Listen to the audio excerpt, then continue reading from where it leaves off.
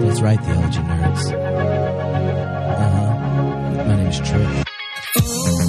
Oh, yeah. How you feeling, Nathan? I feel great. Oh, good. It's a good track. I know. Well, we've been looking for a reason to play Trey's new song. Trey, from Everyday Sunday, his first single, like solo. And if this is your first episode listening to the podcast, you should all go back out and just listen to the back ones where Trey he comes on the first time at Wild Goose a couple years ago when we were at the Wild Goose Festival, which is like the premier spirituality, music, and arts festival in North Cackalack each summer for progressive Christians. He was there, and he came on and talked about being a not fundamentalist in contemporary Christian music industry thing. And then he started hanging out with Goose people. I think we corrupted him. He got goosed. Yeah, he got goosed. And then he just wanted to hang out and have fun. He came to progressive youth ministry and all that kind of stuff. And then a little over a year ago, he came out. Right when that happened, we had a podcast episode where he kind of shared that process and stuff. And since then, he's been working on new music. And that was the first single, which if you have the internet, you can go find it on YouTube, iTunes, Spotify, all those places. It's called Silver Horizon. There's a high likelihood you will dance and the song will remain in your head. Yeah, I haven't got it out of my head since I heard it. It's so catchy. It's so good. And it's great. So, yeah, Trey, what's up? Now, Theology Nerds, this special edition, this is like a Q&A edition where people send in topics and junks, and we're going to talk about it. So just prepare yourself. And as we go in, we want to give a shout out to the one and the only Charlie. The Godfather. The Godfather of Homebrewed Christianity. He is a member of the Homebrewed community. That means he's one of the people that donate each month to keep the podcast coming. And you, of course, have every opportunity to join the Homebrewed community. Yeah, you're doing that right now, right? You're stopping whatever you're doing to go donate right now? And go to homebrewedcommunity.com. You can join the secret Facebook group, give all sorts of input, send in questions like these to be on future podcasts, and get first access to all sorts of excitement. Like Theology Beer Camp? Ooh, yeah, that's correct. But this week we're going to talk about how absolutely never you should preach the woman at the well story in the Gospel of John. Since you've already done that, then we're going to tell you what you shouldn't have done. Yeah. Yeah, this is the perfect time. We're going to shame people the week after it was in the liturgical calendar. But we've been talking about it this week at the Hatchery because we have a little lectionary group. Mm-hmm. And then I got really upset with the sermons that others that were there have heard about the text. Then we're going to talk about Jillian left a message from some of her friends at Wesley Theological Seminary in D.C. about musical theater. She's like, you mentioned you're a musical theater nerd. And I said, yes. And she has a really sweet musical theater question, which can't wait. I know you've played music. For musical theaters. I have been in the pit for countless musicals. Oh, you've been in the pit? I've been in the pit. Is this like an introduction to a lamentation song? It is indeed. I tell you what, nobody appreciates those in the pit during the musical. But I tell you what, if you're not there, you notice. Well, God, I want you to know that Jesus is with you in the pit. And then Nathan has he apparently has some ways he plans on connecting Peter Berger's Sacred Canopy, which is a book we've recently read at the Hatchery in the kind of theories of religion class, to Donald Trump. Now, I have no idea. We're going to see what happens. But we'll at least talk about Peter Berger, Sacred Canopy. Mm-hmm. But first, we have something for you called a message from the Godfather. Hey, Trip. Hey, Charlie. This is Charlie in Oklahoma City. Man, I'm really looking forward to Theology Beer Camp. Me too. Here in OKC. Totally looking forward to it. In the month of August. Correctamundo. Yes. It's hot here. Mm-hmm. Yes, we will survive. I believe yes, we will have cold, zesty beverages. Oh, yeah. Of the hop variety, of the barrel-aged variety for my your favorite. high gravity Excellent. needs. And even a little bit lighter variety. Lighter ones. For session time. Well, it seems like a great collection. See you all soon. Oh, I can't wait to see you, Charlie. That, my friends, is the one and only Godfather, Charlie Sheldon. And I just want you to know, there's only one way that you call that chill, that legit, and leave a message on the speak pipe because you're the freaking Godfather. So cool. Oh yeah. So I don't know, Ryan. I think we'll stay cool in Oklahoma City just by hanging with Charlie. Yeah, he's so cool. It'll just it'll be like 15 degrees colder near him. So if you haven't got your tickets to Theology Beer Camp, do it. theologybeercamp.com. If it's before the end of the month of March, that's when the early bird tickets end. That's right. So hurry, hop on that. And if remember, it's also in. It's a good beer pun. I know. We'll also be in Denver the week before. Peter Rollins is joining. It's going to be exciting. So Nathan, why don't you set this up, because you were the one who got me riled up in the middle of text group at the hatchery. So on Tuesdays, which is like nerd day, we're breakfast day. We were just having some wonderful breakfast. Nathan is a master of the griddle. This is true. We were making some omelets, got some garlic bread, some hash browns. Oh, and breakfast is all rocking up. And now we're like, let's read our liturgical text for the week and discuss. And I was not expecting my blood pressure to get high and have strong hatred towards plenty of other ministers. So for those of you that don't know the story, this is where Jesus in the Gospel of John is visiting Samaria at Jacob's well. And he gets there. Samaritan woman goes to draw water. Jesus says, "Can you give me a drink?" The disciples are off in the city buying food. And, the Samaritan woman's like, "Why are you asking me? I'm a woman. I'm Samaritan. You're Jewish. That's just bad." And he's like, "If you knew the gift of God that I'm bringing, then you'd be down." And then he's like, "I'm living water." And she's like, "You don't know who I am." And he's like, "I know. Why don't you go get your husband?" "Oh, you don't have one. You've had 5. And it gets this whole, they go back and forth. And then we're going to worship God in spirit and truth later. We don't have to pick mountains, religious mountains for battles. And then she's like down. Goes and tells her friends. Everyone. Yeah. And she comes back. But I didn't realize this story was a story for basically sex shaming. That was not the... Yeah. Well, sex shaming as a gateway into just shaming everyone. Yeah. For all sorts of things. I mean, there's a plethora of shamies. Yes. Yeah. So, I remember hearing this a number of times, and especially, emphasized is... by the way, this is John 4, just in case you're really wanting to follow along at home. This is the part where Jesus says, "Go and get your husband," and come back, and she's like, "I don't have any husband." And he's like, "You're right. You're right. I know that. Because you've had 5, and now the one you have is not your husband." And the woman's like, "Oh, you must be a prophet. Like, how else could you have known that?" And so the way that's usually the part that's emphasized when I've heard this text preached in some past lives, and as a person that went to a church that was slightly more conservative or evangelical. And like the point is, Jesus knows your secrets. Oh, yeah. He knows all the bad things that you're ashamed of as a person, and you can't hide it from him. You can't hide it. He's going to know. You want to be like trying to keep secrets from him? No, that's not going to work. Yeah. He's going to find out. And so you should feel bad about hiding your secrets from Jesus. So basically, there's like, you can't block your soul's IP address. No, you cannot. No, he can find it, and he'll know all the things you're looking at. All those cookies. All those sin cookies. It doesn't matter if you clear your search history. He's going to know. He's going to find it. There's only one person that can clear your search history. We should do like an atonement theory based on internet. Anyway, browsing habits. So, and here's the thing that I'm surprised you'd never heard that. Well, I mean, I hadn't.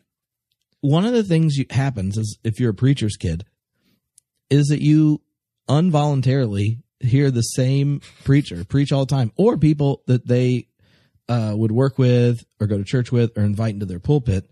So I really missed out on like some ways of ruining really cool text. So the interesting thing to me about this text is it's kind of the opposite. of that. And part of it might just be that people love to read the Bible and not realize it's old. But if we think of the historical context, like a woman doesn't have the ability to get divorced, only a man does. They were settled in property rights rules, and you could just divorce because of burnt toast, like let alone anything bad. And so when you hear of a female in the first century who has had 5 previous marriages and is shacking up with someone, then you are hearing the description of someone who is socio-culturally and economically oppressed, and that this person has entered into agreements where the man walked out or died, which I guess is one option, which then I guess the brother didn't step up or whatever. But I mean, the highest likelihood historically is that this is a female who maybe is barren or something, and the guy's just like, no basket, no kids, no chance, and pushes her out multiple times. In whatever way she could even be complicit in it, this, like, Jesus's encounter is not like you're bad because you divorced somebody. Yeah. It's, like, this is part of our system, our reality of our world. Like, she's going to be carrying shame for that, not guilt. Right. And I think that is such a problem when people take a story when you're like, oh, well, Jesus knows everything, you should feel really guilty. But she doesn't have the ability to initiate divorce. Like, so if the divorce is the sin, then she didn't do it. Yeah. And she's a victim of multiple men walking out. Now, does that mean that there can't be all sorts of reasons that someone enters bad relationships and continually is hurt? Yeah, that's probably true. And we all do that all the time. Surprisingly, we put ourselves in situations where we continually get hurt by making ourselves vulnerable to the same type of people that hurt us the same way. That's like what human being, like, that's our problem. But that's not the point here at all. The point is that her, in the shame she carries as a victim, in all the ways that she tries to cover it up, would never bring it. Jesus brings it to the surface because it's clarity and honesty about her reality, which that's the very place new life becomes possible. And so if this text is going to be setting up a salvation story, an encounter with the eternal water, eternal life, as it's described, or the possibility of worshiping in spirit and in truth, then it's one where shame doesn't keep you from naming the reality of your situation.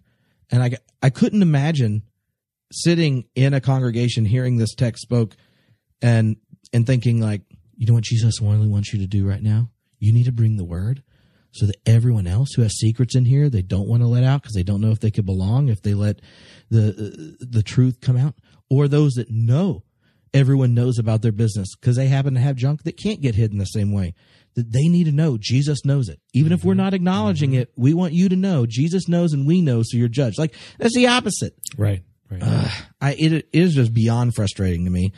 And I know someone probably heard that text preached this week after hearing multiple students talk about this. Jesus's story is, do male and female, is this going to keep us apart? No.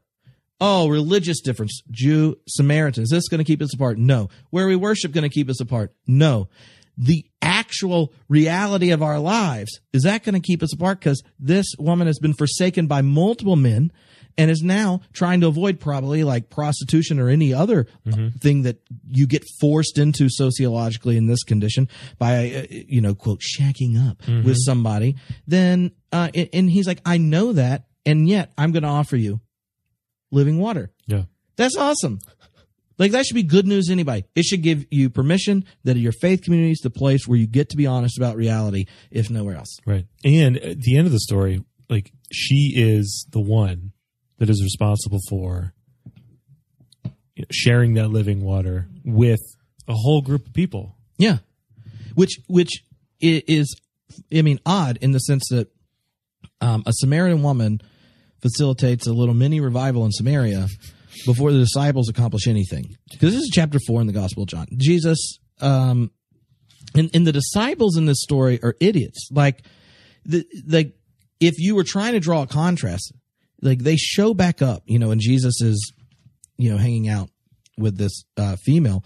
And the text just said, just then the disciples came. They were astonished that he was speaking with a woman, but no one said, what do you want? Or why are you speaking with her? So like the Gospel of John's like the disciples showed back up and they thought in their heads everything the shitty version of this sermon thought. Yep. Why is he with her? Blah, blah, blah, blah, blah. And it's only in there so you know they're wrong. Like the whole book. They're wrong a lot. I know, but it's a pedagogical thing. Like they're dimwits, so you don't have to go slap your minister for preaching a bad sermon. You just kind of point out that the disciples were thinking that. They kept it to themselves. Here's one of the good things to know they kept to themselves. They kept it to themselves because they probably knew what Jesus' response is going to be. Well, I guess that's a sign of encouragement. Yeah, they were making baby steps. Yeah. They were making baby steps. And so then when you get to that Jesus, going to the disciples after it, and he says, my food is to do the will of him who sent me to complete his work. Do not say 4 months more, then comes the harvest. But I tell you, look around you and see how the fields are ripe for harvesting. The reaper's already receiving wages and gathering fruit for eternal life, so that sower and reaper may rejoice together. For here the saying holds true, one sows and another reaps. I sent you to reap that for which you did not labor. Others have labored, and you have entered into their labor. And like that text is one saying eternal life is something that's available to people now. And like your job is to go do it. And it's saying like you don't have a monopoly. Mm-hmm. You're going out, junk's already growing.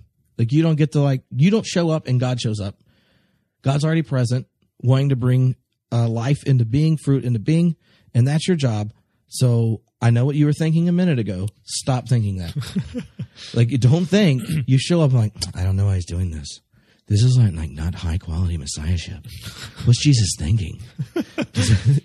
But one of my other favorite parts is, one of the other texts for last week, I guess, was Exodus 17, and they're testing and quarreling with the Lord, and Moses is like, what am I going to do with these people? They're going to stone me. I don't understand. Give them some water. Yeah, give them some water, and They're everything thirsty. will be okay. Yeah. And so when you read these two together, it seems clear to me, at least, that the Samaritan woman is the Moses figure. Mm-hmm. And that's pretty sweet. That a woman and a Samaritan woman is playing the role of Moses. So in the Exodus text, you have thirsty people in the desert, and they're like, hey, we had water in Egypt. Just already starting to complain. Yep. And then Moses is like, God, can't you hook us up with some liquid? Come on. And God's like, you can use your stick. Which you got to think, if you parted the Red Sea, wouldn't you have tried the stick thing? I don't think it was on. I think if there was a flip a switch, the batteries are dead. God had to update the stick, because if you parted waters with it already, I would start whacking stuff, hoping that water comes up. And if not, so they should have given instructions. That's what he needed. Maybe they were on the backside of the first set of the 10 Commandments. They got broke. So that's what it was. God's like, you missed out the instructions for the stick. But that must have been it. But yeah, so I just want you all to know that this has really been bothering him. It has, and if you hear the story of the Samaritan woman at the well, then she is the first successful missionary. She's also a Samaritan. And the context for her encounter with eternal life and the motivation for her movement to testify to this reality was permission to be fully honest and open about the reality of her situation as a victim, an oppressed woman in a patriarchal society that was religiously sanctioned patriarchy. And in the midst of that, Jesus is like, here's the living water. And it's for you. And the disciples are still complaining about it. She got it first. She shared it first. And she shared it and believed it and tasted it and knew it was good because she met Christ, and that created the opportunity to be honest about the shame and burden she carries. And if you preach a text like that and do the opposite with it, you killed the Holy Spirit. That's how you ruin, you just ruin the text that way. And so don't suck. I guess that's one way of putting it. That's one way of putting it. But yeah, so any Well, isn't this also one of the only places where it explicitly says what God is? Oh yeah. So it says God is spirit. Yeah. And there's only like 3 of them in the Bible. God is spirit, God is love, God is truth. Everything else is not really direct. Mm-hmm. So, just important to note, Oh yeah. I mean, I know like as a theologian, I figure those are 3 solids. Pretty reliable. You know what I mean? Like if you're like, well, as a biblical Christian, there's only like 3 direct essence statements about God, and it's spirit, truth, and love. Those seem pretty legit. And actually, I think like if you have 2 of the 3 without the other, then it goes bad. So y'all think on that. Sounds familiar. That correlates to different early church heresies. I don't, but that's for another episode. That'd be a fun episode, actually. Well, all right. So now we're going to hear from Jillian. She's in Washington, D.C. and left a message on the SpeakPipe. Hi, Trip. This is Jill Ann. I'm a third-year MDiv student at Wesley Theological Seminary in D.C. Hi. And I learned on a recent episode of the podcast that you are a musical theater nerd. Oh, yeah. A friend of mine at seminary and I are also musical theater nerds. High-quality friends. Musicals such as Les Mis and Rent have been crucial to our theology over the years. And so we've decided we actually at some point want to write a book about the theology of different Broadway musicals. Right now we're thinking, as I said, Les Mis and Rent. Maybe also throw some Ragtime, some Wicked, maybe some Hamilton in there. So I was wondering, as a musical theater practitioner, what do you think we absolutely need to include in this book? What about the theology of musicals has been important for you? Thanks so much for listening. There you go. Nerd out with your theater out. I'm just saying that that's legit. That's pretty cool. I know. So yeah, I was a musical theater and philosophy double major until I found out that meant I would have to go to school for an extra year. Forever. I also went to art magnet schools in Raleigh, North Carolina. So like 2 classes every day from probably 7th grade on was theater. And I like all of it. I like theater, musical theater. I mean, when you think about preaching and musical theater, it's sort of, it goes together very well, don't you think? There's a performative element to it. Yeah, and I love improv. Yeah. Even without whiteboards, I love improv. And so, if I'm thinking of like how you take musical theater and then introduce it into theological reflection, like I liked a lot of the examples I gave. I think I would say like maybe take time before going to specific musicals to describe and help people understand and appreciate just what all is involved in putting together a musical. What is the aesthetic kind of attention you need to give to a musical? Because here's the thing, like a musical is like the scariest form of art I've ever been a part of. Like improv comedy. There's a lot at stake. It's scary, except you trust the people with. It's a game you're playing, and you can get laughs by completely failing and succeeding. But when you have like a band and multiple people playing different characters and tech and lights and sound, like a musical can go wrong. It's like one of those Rube Goldberg machines, every little piece needs to function appropriately for the whole thing to work. And so I think for people who have never been part of a musical production, if you played sports, the closest to a musical is like football, where you don't even know how to do everything, but you know what you have to rely on your other teammates to do. If they don't do it, you notice. Yeah, like you notice if you're the running back that you never got past the line of scrimmage, but you can never block someone like the tackle or whatever. Like football's one of those, has so many moving parts that you have to trust and become ultimately vulnerable in front of a group of people. so many that it is just so intense. Mm-hmm. The other thing about theater that I find especially helpful if you're thinking of addressing it theologically is musical theater recognizes in ways other types of theater don't the inherent poetics of narrative, right? Like a lot of times when you're dealing with a drama or something that's not a musical, you have to communicate under the terms of normality or a genre of a theater what you're getting at. Except in musical theater, you have the permission to put into song or dance or music the experience that's driving the plot. And a lot of what happens, I think, theologically is that we read scripts and assume we understand what's happening in our faith. And to understand a musical well, you can't read the script. You have to listen to it. And to really understand the musical well, you have to be there present when all these moving parts are connected. And then all of a sudden, super cheesy love songs become powerful. Or I mean, you mentioned Rent.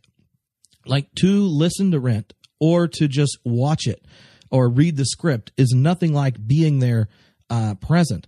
And if you like the song, Will You Light My Fire, that whole going back and forth between two people and there's multiple subtexts and you take the blocking, the song, the story, and then how that relationship unpacks through it, then these moments of kind of first kind of opening erotic connection become avenues to discuss what is it like to be in a community of friends and relationships where you bring what's most vulnerable to you.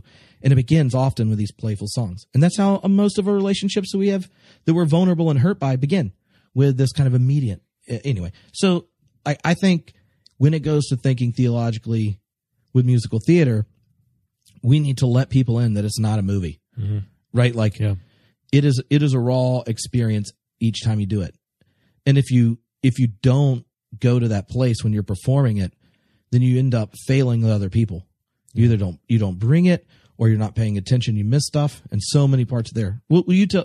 I know you've been in. Yeah, I've been in a number of the pits, for musicals, and it's always, you never know what's going to happen. There's always an element of surprise for every performance, and no two performances are the same, and that's part of what makes it so fun and also difficult. Is that you can prepare.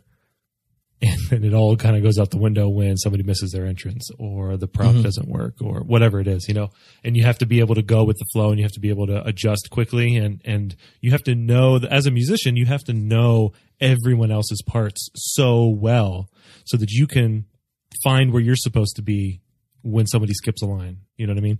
I always found that challenge really fun, but I think that just to add to what you're saying, the sort of experiential aspect of religious traditions and the musical numbers, that's not something I've ever thought about before, but it makes complete sense. Mm-hmm. Like even when you're reading a text, reading something in the Bible and you see a passage that's offset, you know what I mean? Like it's poetry or something like that. That to me it's those moments, those experiences in a musical where somebody is singing about whatever the feeling is or whatever mm-hmm. Whatever they're receiving. So I think that's really powerful. But also there's a community element to it, right? I mean, like just like with religious traditions, you have a community that you gather with to work through those issues. I mean, musical theater communities are tight. Mm-hmm.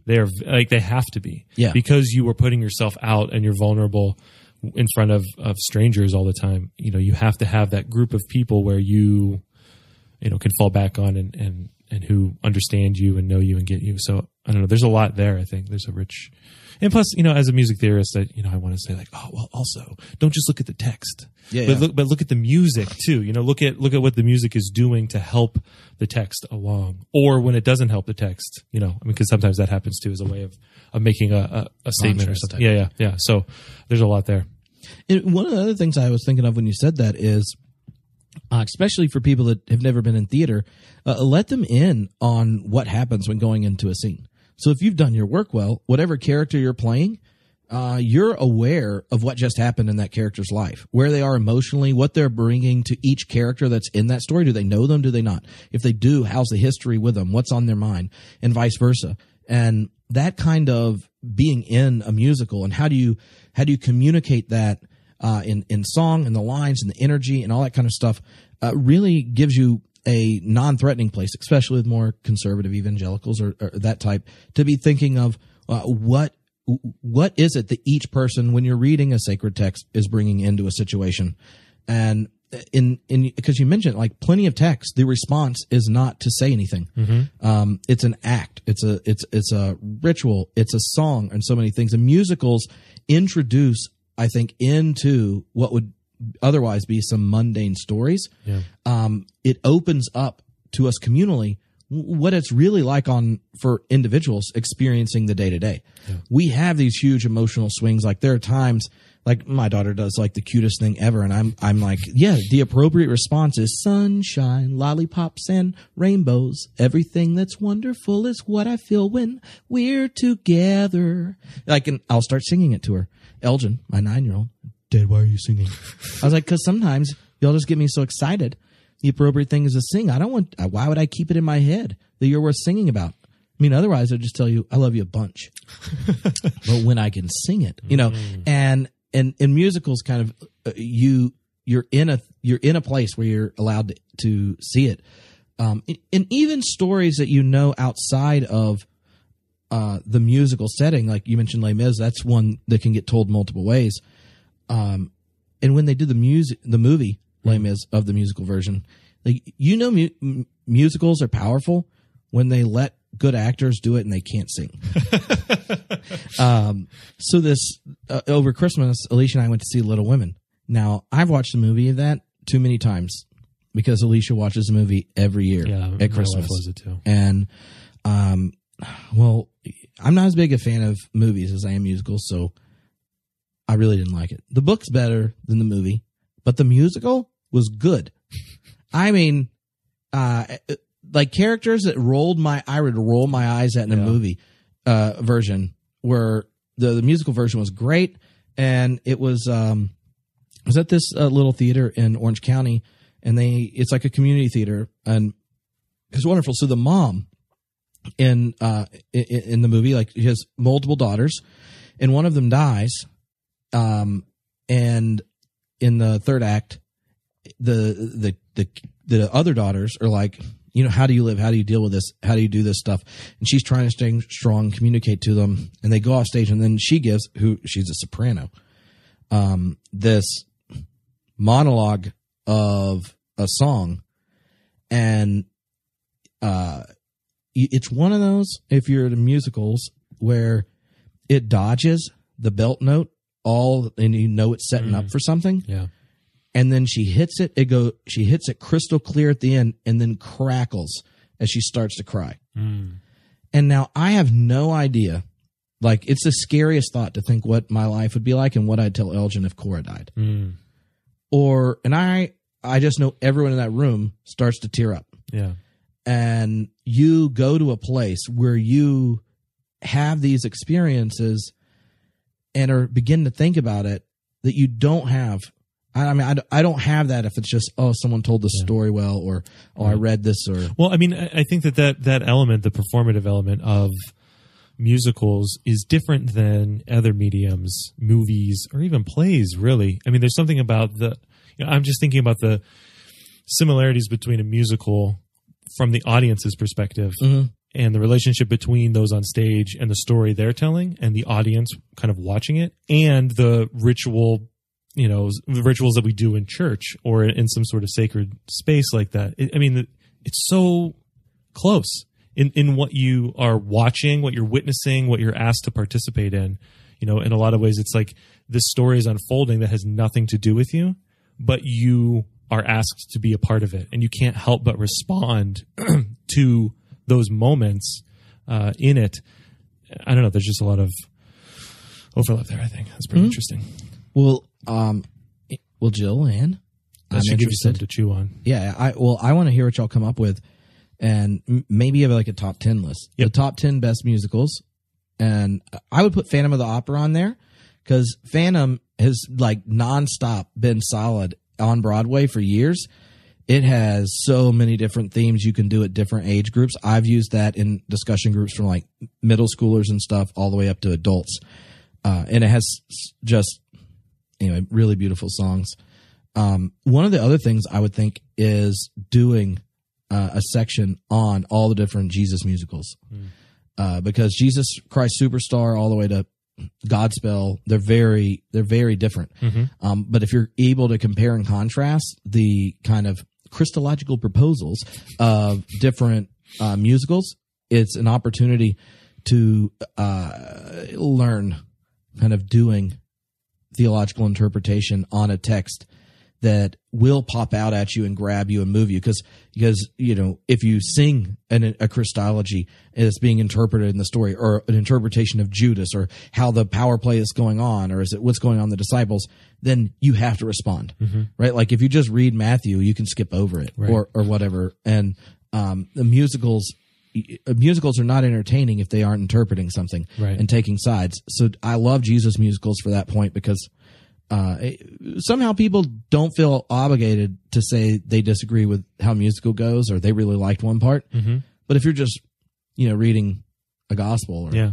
I mean, the relationship that the audience has to the musical itself, I think, is closest to the relationship that, practitioners of a religion have to their religious texts. I mean, I don't know. I can't think of anything else that parallels it as well.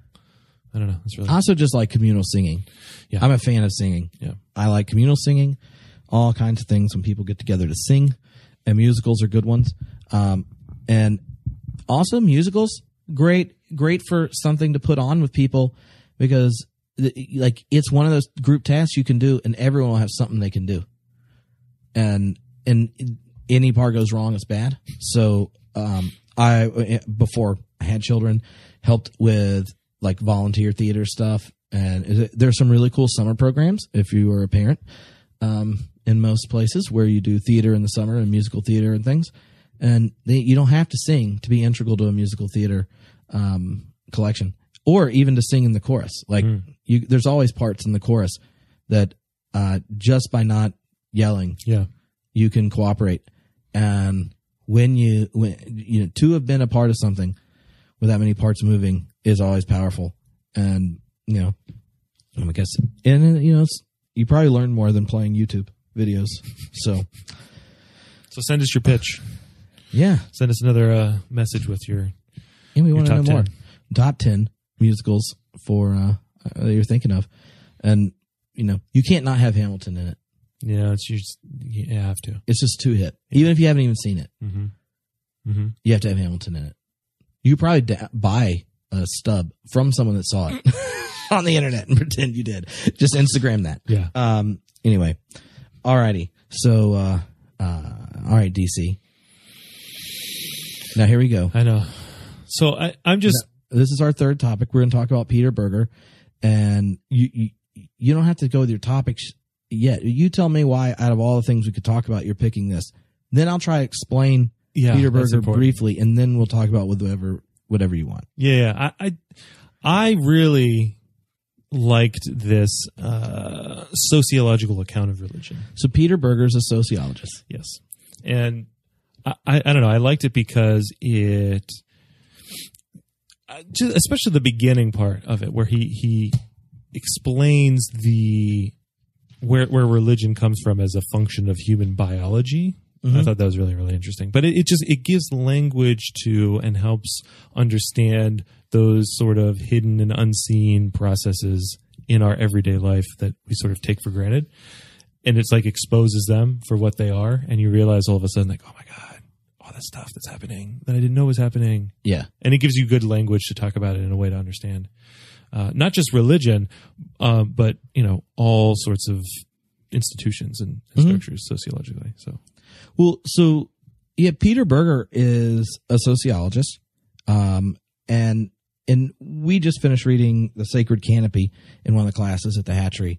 It's like a theories of religion class, and Peter Berger is pretty cool as a theorist because he's doing sociology, and he's like, I'm going to talk about religion at the group level, as a group phenomena, and which I think that's one of the reasons it's fascinating, right? Is because he's talking about religion as a group social construct and not how almost everyone talks about religion. Yeah. Everyone tends to talk about religion or spirituality from their own individual experience, and by sidestepping it and even coming up with nifty, nerdy ways to go, well, yeah, that's fine. It still fits in what I'm doing because here's what I'm trying to do, right? Like he forces you to like distance yourself from your own experience to then go, yeah, well, what is religion at this level? And he is part of a sociological school of thought called Sociology of Knowledge.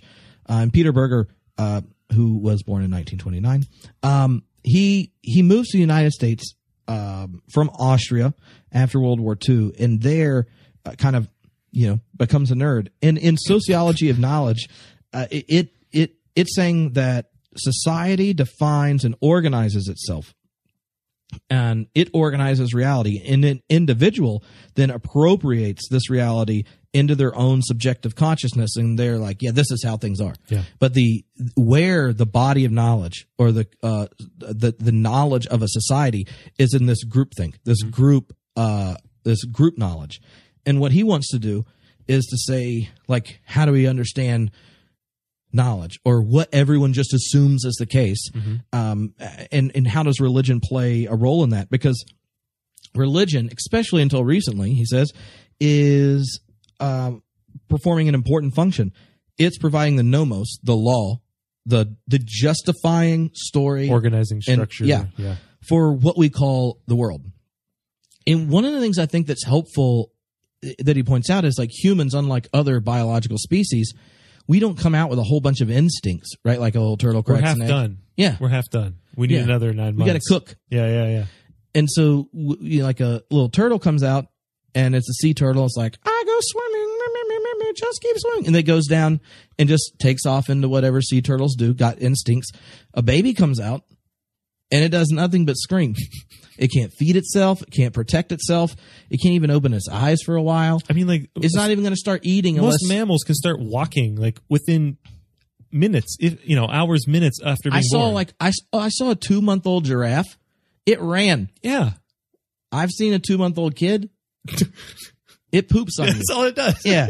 So what he's saying is, like, we don't come out with the ability to survive. We don't come out with all these instincts built in for us. So in order to survive, we need a collective, and we also need collective knowledge or learning that not just through our DNA and instincts and stuff do you get the ability to live. You get it passed down at this social, communal level, that when you're born into a world, you're also born into a nomos, a law, or a sacred canopy, that you're born and you're not just given DNA and you're ready to rock. You're given a language, which includes in it unacknowledged determinations that shape the world you're in. And that knowledge is taught by others when you interact, and that an individual, he says, and this is one of the things I always find helpful about Peter Berger, is he's like, don't lose all your candy on this. Like, this is just real. Like, an individual cannot construct all the knowledge they need to live. Like, we take Advil, we don't know why it works. Yeah. Like, I mean, if you start to think through, I think about that all the time. Like, who first figured out that this plant was okay to eat and this one really, really wasn't? And we don't know their names, but No, thank you. But we know that now. Bad choice, dude. Number 4. We respect you. But yeah, because that we as a species, like, we get handed this world and we're socialized into it, but we can never actually know everything. We act as if we know, right? If you decided, I'm only going to believe the truth, I've thought through experience and understood myself, you would go crazy. Like you just can't. Yeah. I mean, Aristotle probably got as close as it gets, and he didn't even get there. And now it's just impossible. So to me, like, that we as individuals are a part of this body of knowledge that human beings have, that it's socialized into us through interaction, and that the individuals then pass on this body of knowledge to others, is, in one sense, I think a lot of our contemporary kind of postmodern critiques, you're like, that's just like the system or whatnot. Yeah. And you're like, yeah, it is, and it has bad stuff in it. But it's also the system that we kind of have. And even to understand the critiques, which Peter Berger wants to point out, it's on the terms of the law. Yeah. Right? Because we have so internalized the structure in our mind that's how we just think that way. Yeah, it comes with what rebellion looks like. Yeah.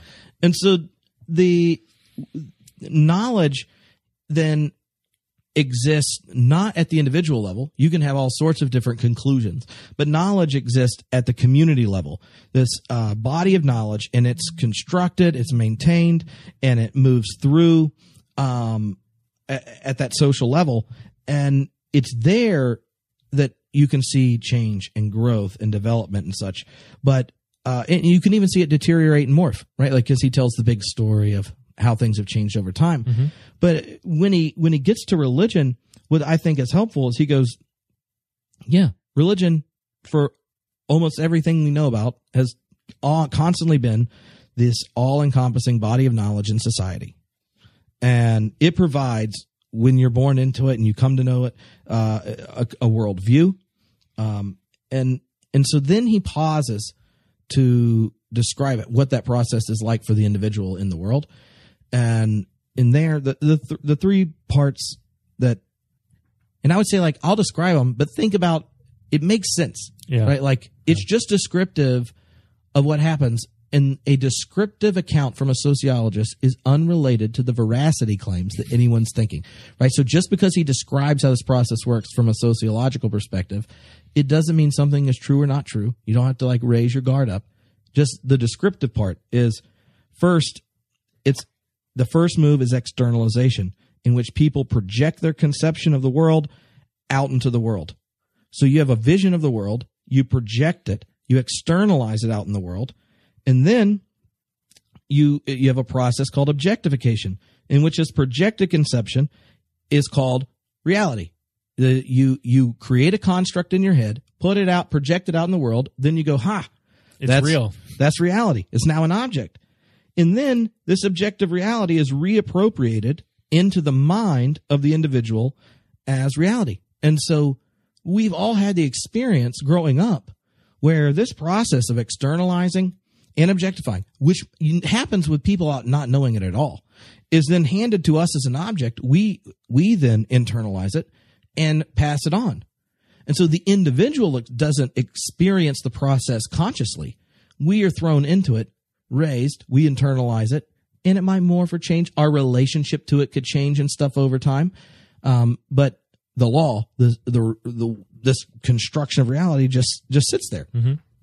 I think what I'm really interested in, especially when he talks about it in the book, is, well, one, that those constructions are tenuous and are always in threat, and so they have to be continually legitimated by, whatever, all the institutions and things that we have. We need to keep making them viable and plausible for us to, the plausibility structures. And they happen in lots of direct and indirect ways. Where education system are in media, what books you read or don't read, and what interpretations are celebrated and which ones are ignored. Yeah. But because, like, it's always needing to be defended. Like, I think what's interesting is to think about what happens when it starts to break down. What happens when this organizing principle of society starts to crack, and we can start to see through on the other, like the chaos on the other side. And that's really why I wanted to talk about it, because I feel like that's sort of, he talks in the end of the book about, how religion is sort of declining, and, secularization is happening. And so now religion is no longer plausible as an organizing principle or structure, but that the government sort of takes, and the economy has taken over that role. And so now religion is just a private individual thing, no longer this social construction. Whether or not that's actually true, I think what's interesting to think about is the state we're in right now. because it almost sort of feels like the economic and the governmental institutions are starting to crack, and like what is going to take over when that happens, if Steve Bannon and you know what I mean, like so like he talks about the plausibility structures, like if 80% of reality is like this is real, another 20% is helping us out. It lets you get your steam out. And you probably here's one people probably experience this. If you listen to this podcast, you're probably the person who, like when you're in youth group or college or whatever in your small group, asked a question that everyone else rolled their eyes at, and the youth minister's like, well, we'll talk about that later or whatever. But if you had said, the virgin conception's just kind of nuts, and everyone had said, yeah, I agree with him. Then you would have got a completely different response from the minister. Yes. Right? Because the percentage change. Like if there's 2 or 3 in a big group, they're like, that's nice. We'll handle that. You're no threat. But once there's enough little critical mass. No moi. Which is what he calls them. The plural of it. Alternatives, structures, then it's not that what the law isn't coherent internally. It's a construction. Yeah. The fear is that once there are other plausible things, once the mythology is acknowledged as a human construct, it's not that it's the fear that comes in. Yeah. Right. Catherine Keller, when she was on the podcast, said that deconstruction is the recognition that it is all constructions, but it's also an invitation to keep constructing beautifully. And in that is someone who's okay with this big fear, but most people I don't think are. No. Right? So they would rather protect the security blanket the law or nomos or their reality has by getting people out to ask the wrong questions, or by creating a hole in the system where you can sit there and disagree with it, but you can disagree with it. Like here's where you protest. Now don't protest here. Don't protest and as long as you don't do it this way, you need us to arrest somebody, we'll do it. Right? And the system has all these rules. And that's all. It's all well and good till you have someone that's in charge of it who doesn't follow who any wants of them. to like throw down the whole system or tear down the whole system, and then people freak out. Right. And so I guess that's is that the fact that you regularly hear this is not proper decorum. Right. And you're like, hey. Can we go back to George W. Bush? All the things he did that really freaked us out, he lied about and covered up. So the mythology was there, even though all sorts of other horrible things might have happened. And bad. And the Democrats, are like, and then Republicans are like, we didn't really agree with Obama, but at least, he played by the rules. He played by the rules. Can we get the rules back? Exactly. Yeah. And so I'm curious what you think, like, if the nomos of the government, the federal government in this country starts to... Well, this would be liberal democracies, I think, is the big threat today, right? Yeah. What's going to take over? What new plausibility structure is going to... The scariest thing is that the Germans are the ones holding down liberal democracies right now. Yeah. I've seen so many articles like Angela Merkel is now the leader of the free world sort of thing. No, you're sitting there going like, a handshake? You can't even do a handshake? Like, what is this about? You can shake hands with a lot of people. Yeah. He's germphobic, and he just has no idea what's on German hands. Yeah, that must be it. The germs on powerful ladies from I liked your response though, which was that he's just not used to grabbing women by the hands. Yeah, with a firm handshake. So the one of the things that Berger points out that I think is helpful for this is he gives a sociological account of theodicies, right? Where a theodicy is the ways in which a nomos accounts for counter evidence. And so, he gives the example like Israelites, they're in Babylonian captivity, and they aren't like your God lost a battle or your God's not true. It's, you know why you're breaking God's covenant. That's what you get for taxing poor people on the Sabbath. Exile. Or you have theodicies of all different sorts, like death is horrible. Like that isn't one of those questions all different religions get stuck answering. Well, a really common popular one is everything happens for a reason. But that's how it functions. Yeah. Where you look at the world and go, you can't call this the product of one good God. So, yes, you can. If you just read this verse this way and add quantum physics, then clearly God meant this for good, and you don't know it yet. Yeah. But you turn horrible things into being the result of where we're culpable, right? Like someone is a victim of abuse or whatever, and you regularly hear stories where people are like, yeah, religious persons then are asking you about what did you contribute or whatever, or horrible, like when people are like, well, I know she got raped, but she had on a short dress or whatever, where you can't just go like, why the hell does this happen? This is horrible and bad. There's some like sense of it. To make sense of it, you have to give it meaning. Yeah. And you have these stories. As long as there's still meaning in it, then the truth regime can stay intact. Mm-hmm. But now it's like in light of our kind of ongoing growth of critical consciousness, all of a sudden Trump makes the people that have not been very good at going yay democratic nation states, namely the more progressive people, go like, whoa. We were still going to stick to the system. We got prophetic critiques, but we need the system there to stick it to. Exactly. And now you're going to make me say nice stuff about democratic norms. And so I definitely think that is an experience a lot of people are doing, like where you see people from both parties and Americans of all sorts like go, what do we have to do to not? Yeah. Like we can't. How much of this do we want to acknowledge? Yeah. Which is funny because during the election, how many of them were saying things like, oh, well, hopefully the system will break down because it's so corrupt and it's so bad, like democracy, liberal democracy is evil. We need, Bernie Sanders socialism, all that stuff. So the system should break down. And now as soon as it starts, everyone's like, wait a minute. I take that back. Never mind. It's too scary.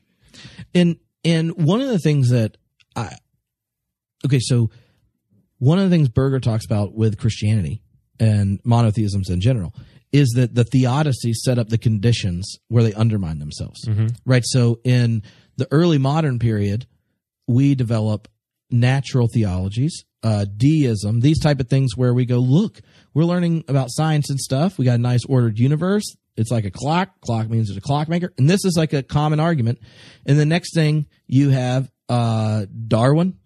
It's like, yep, call your uncle up. He's an ape, and then that sets up for the theodicies create a support, little pillar under that nomos that everyone then starts like, look at that pillar. Yeah. That's awesome. Then you get new evidence and it screws that pillar up.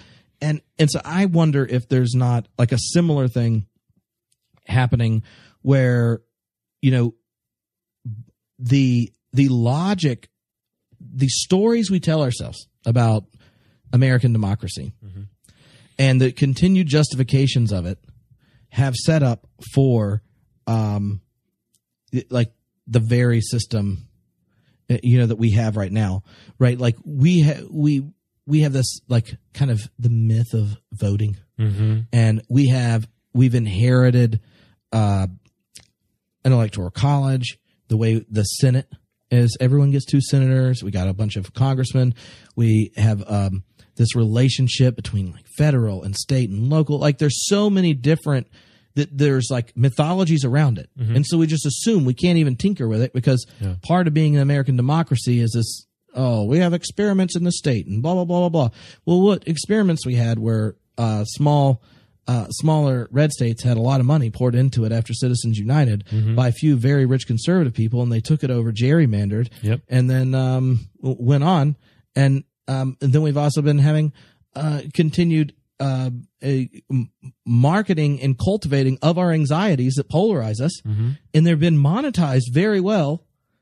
And then you have someone who is the emblem of free market capitalism, and he has a stinking reality show where he's like a TV preacher for Mammon. And so I know if you live on a coast and don't have family in flyover country or visit it regularly, this is going to sound weird, but they like really believe that he was a really good business person, and that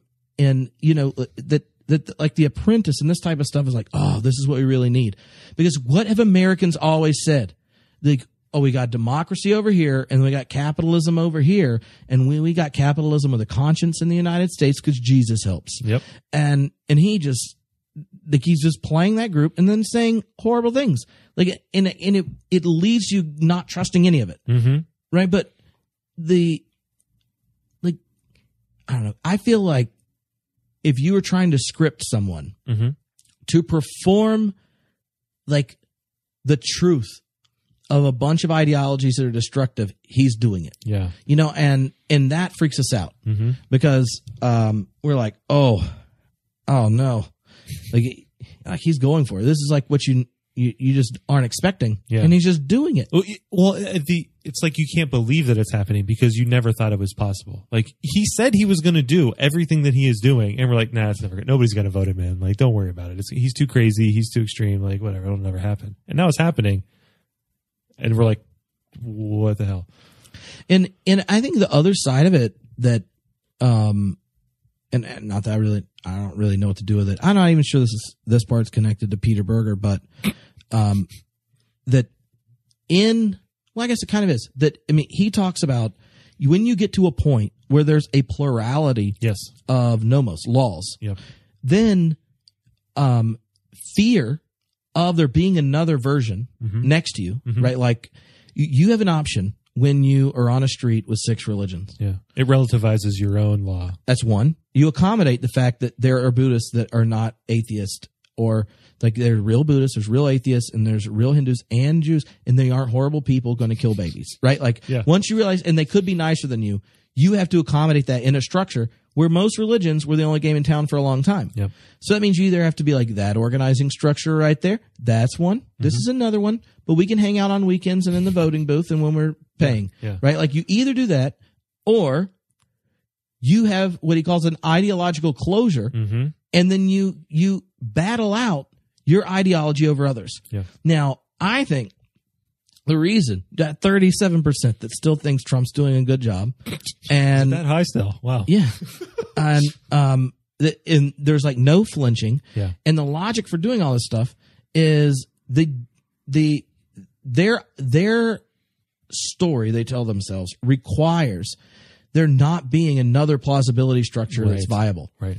And that story got threatened and anxious and overwhelmed because the rest of us more progressive people were like, there's a bunch of stories and we don't care Yeah. what you think, you backwards redneck, blah, blah, blah. You're going to like it or you're going to shut up about it. Mm-hmm. And they did until they went to the voting booth. Yep. And if a lot of the stories I've been reading that do interviews with Trump voters, like they all have there's something, they'll pick their one thing. Yeah. It's like, oh, bathroom laws. Mm-hmm.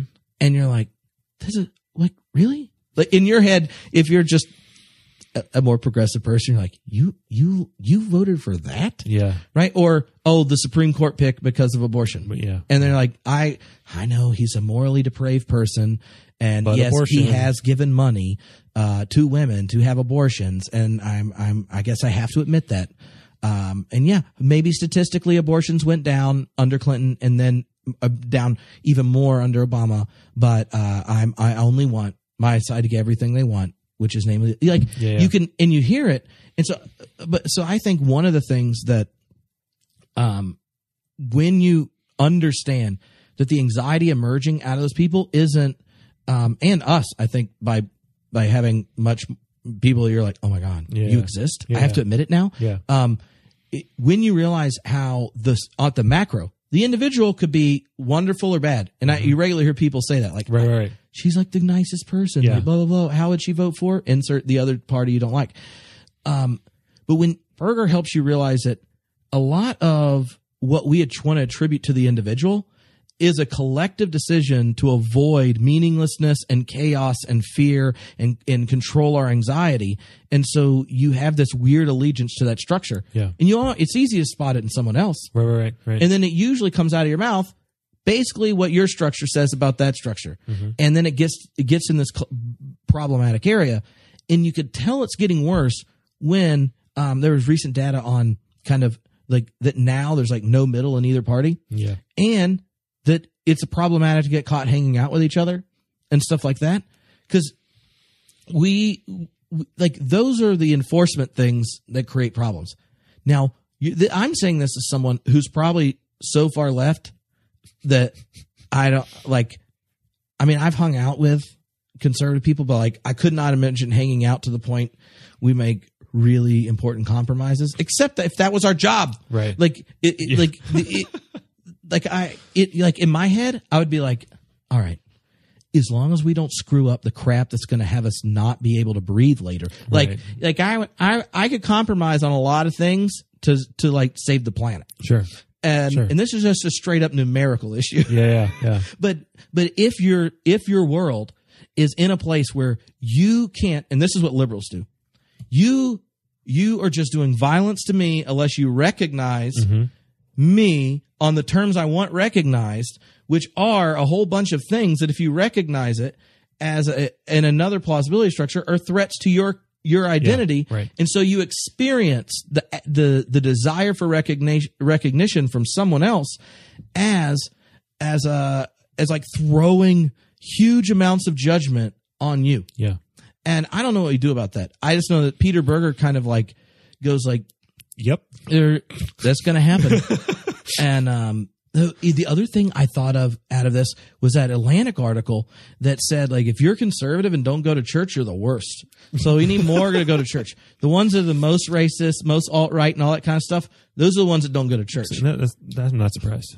And so you know, like, if you're down for the spiral, I mean, I'm pretty sure that, you know, collective worship and things are blue meme. Yeah. They're communitarian endeavors in which you postulate a sacred canopy and narrative that includes all those people present, even if that is a little bit more difference than at your local alt-right gathering, is apparently good for community's well-being. Go figure. And alt-right, very red meme. Yeah. Red meme. Yes. Bad red meme. Mm-hmm. We're not talking about football red meme. We're talking about worse. A lot worse. Yeah. Well, that was fun. Yeah. Well, you know, I guess we should say at the very end, Peter Berger and the Sacred Canopy was an active proponent of the secularization thesis, which is like the more science and stuff takes place, more pluralism goes around. Eventually, religion is just going to die. And then he revised that later and said, "All right, I guess not." He wrote a book after it called A Rumor of Angels. A Rumor of Angels. And Nathan, when he heard that, said, it sounds like some new agey kind of thing. I'm not. Are there crystals involved? Well, the subtitle is Modern Society and the Rediscovery of the Supernatural, but as long as you don't have to like, does it come with a free crystal with every purchase? Crystals, chakras, and Buddy Jesus. Yeah. Like that's a new subtitle. No, I'm sure it's a great book. The title is a little weird. Yeah. Well, you know, if y'all have a major field defining text that you would like Nathan to rename, just let me know. I'm pretty good at that. The level of confidence he has in his renaming abilities is significant. So yeah. So anyway, this is Homebrewed Christianity Theology Nerd podcast, and now we're going to rock out, say bye because Trey's going to sing to us for a second. Peace.